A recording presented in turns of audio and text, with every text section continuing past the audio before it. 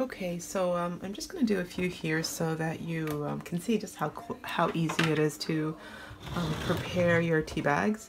I've had these sitting drying for a couple of days now. Some of them are just the tea bags that come without a string, and some of them are the ones that come in a string. It's interesting how different kinds of tea bags give you different kinds of patterns. And once we cut them out, you can, once we pull out the tea bag leaves, you can see how different it is. And, depending on how much you've soaked them, depends on, this one looks like it's one of my green tea ones, light. This one looks like it's, black tea. So really interesting. Different hues of tea will give you different hues on the bags, which just give you that starting artwork already there. So I'll show you what I do. So grab one of these first. What I do is just make sure that it's tapped out like that, and then I poke a little hole up here with my really fine scissors and make it so that it's up on one side only, the other side has not been cut. And then I grab, you can see I've been making a few here, and then you just tap it out. Tap it out. The smaller the hole, I think the better, but you can just slit the whole thing open if you want. Whatever you do. Now, wet ones will be clumped in there, so the more you kind of rub, you will unclump the tea leaves that are in there, and ta-da, there you go.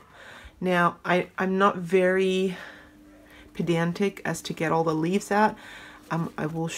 I discovered that if you leave a few in there accidentally, they actually add to your artwork later on as you work on your tea bag. So don't worry about the loose little ones that are in there. They actually look really good in there when you start painting or stamping. So that's that kind done. You can see the cuts right there, but what I usually do is I just flip it over and work on that side.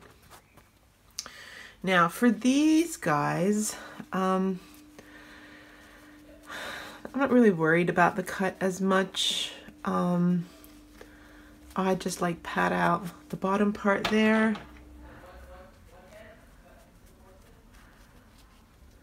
So pat that out, and then just insert my own camera here. Just insert a little, the blade, the scissors, like that. And then just slowly work out those tea leaves.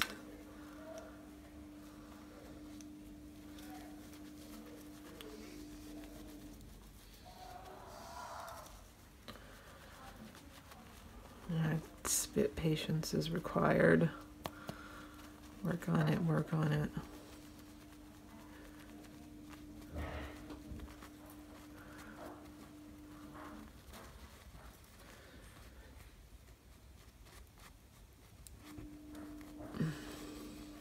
It's very fine. Okay. Just keeps coming. Okay. So, and I would work on that side. Okay. Okay, and we'll just do one more here. And that will come out really easy.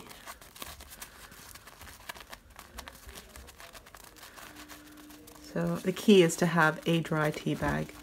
And I left them to dry naturally just because I've had a few other things that I needed to do. So this was just collecting tea bags and letting them dry on their own while I did other projects.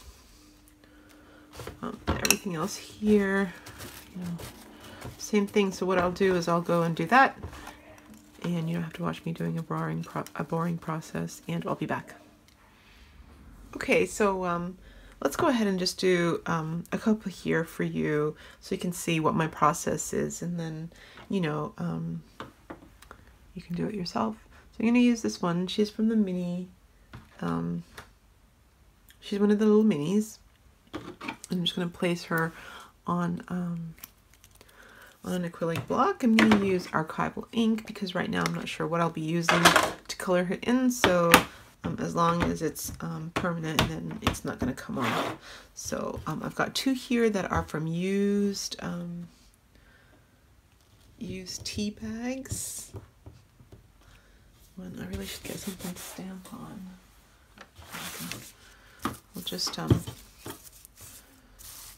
I'll just repeat this same image over onto all three. So there.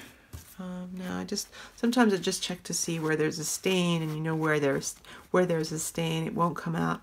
It'll come out quite dark. So I'm going to flip it over and use the other side. And for the last one, I'm going to use an unused tea bag. So just like that. Okay, that looks really good. All right.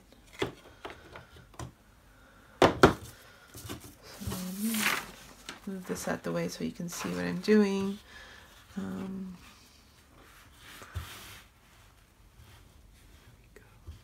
Okay, so we've got these three stamped.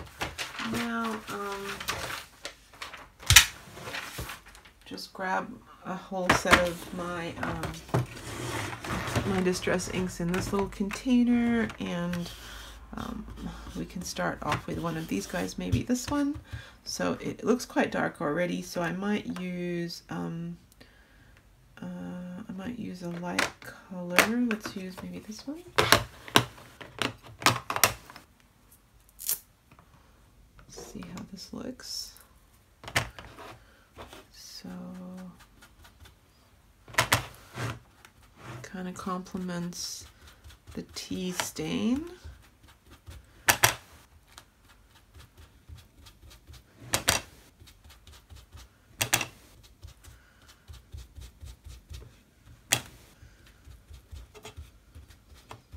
Looks really good. Okay, and then on my on the outers, I might just do a little bit of green.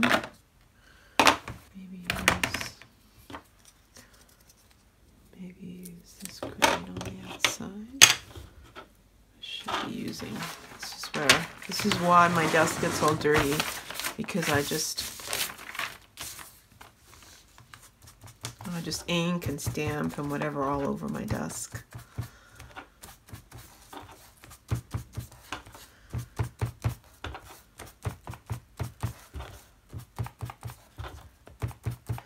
So just leaving that on the outside. So far it looks like that, nice and light.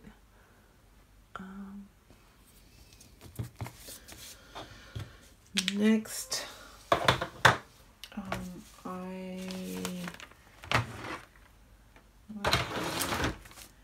what I'll use is I have a couple of background sounds here, and like a script and a music one. So I might use the music one here.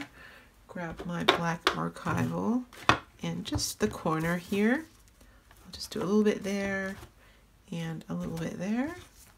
So it adds a little bit of something into the background. And then if you wanted to go ahead and use a word, you can use any of these ones along the side, or I actually have this really nice mini stamp collection, little letter stamps from Recollections. And you can stamp whatever word you want on there.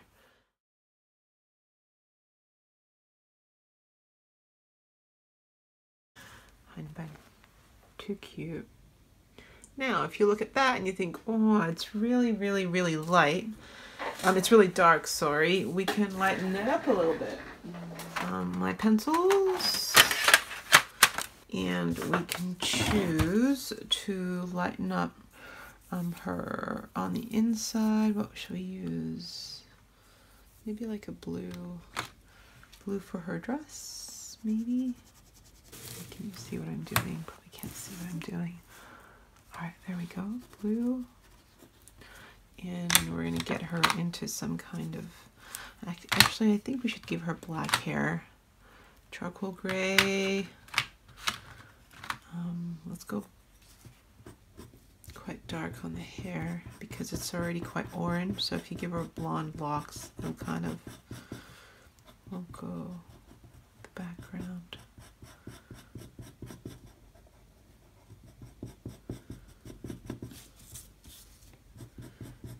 This is in no way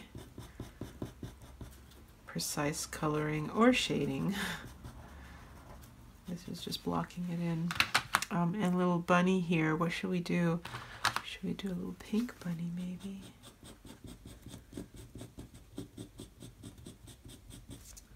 Too cute.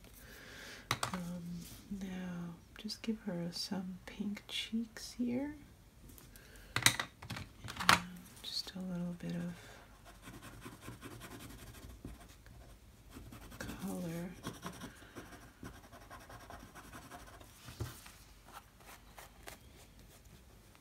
And oh, those cheeks look awful. Way to go and ruin a cute thing. But anyway, so that's how you can just quickly make some art there. Now I'll do one more with you, and I'll show you the difference between making it making tea bag art with used tea bags versus making tea bag art with unused tea bags. So once again, let's go ahead and use these. So you can use your really light colors on these ones. Let's see what we're doing here. So I want to use the yellow with the watercolor. And then grab some green in the background there. This is she's standing in a meadow. And once again, you can just grab background. And if we, maybe this time give her pink dress.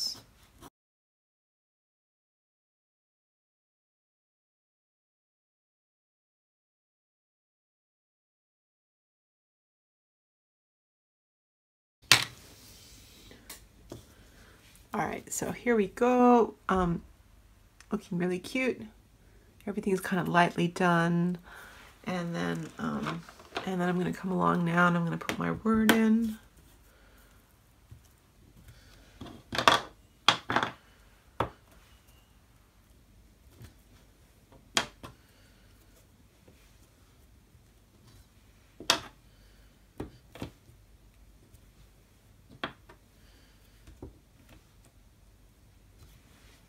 Oh no, stuffed it up. That's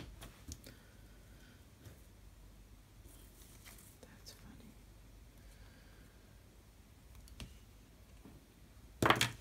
And that's classic me. Just stuffed it up at the very end. But you know what I'm trying to say. Shine. So let's go ahead and do just one more with this one. Okay, as you can see here, I'm going to be using my watercolor crayons. They are the equivalent of like a gelato. And I'm just going to be putting them here, lightly putting on the pink on the dress.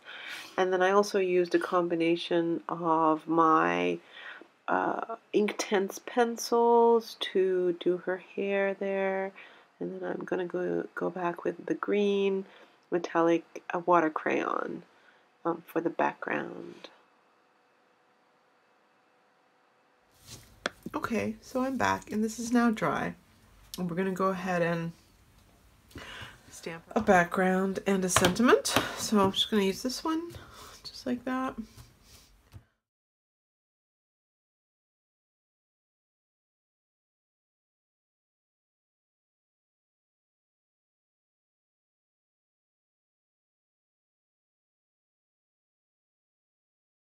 All right, so here's the three that we've done just now. cute, the Hunbun, and while I was waiting for that to dry, I redid this one. You know, you've got two sides, just start again on the other side, not a problem. So that's our three.